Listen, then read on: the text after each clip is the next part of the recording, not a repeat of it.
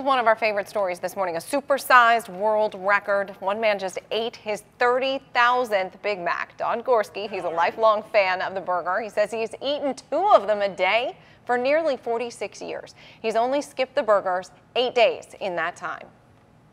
You know, every 10,000 takes me 14 years, so you look ahead and it's like, wow, will I still be around that many years in advance? And it's like I say, I hope they keep hitting them for a while yet.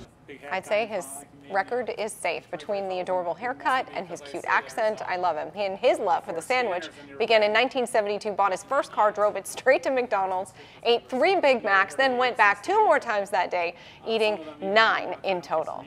Make you wonder how many Big Macs we all eat in that span of time, over 14 years. More than 14, at least. It's impressive. Yeah.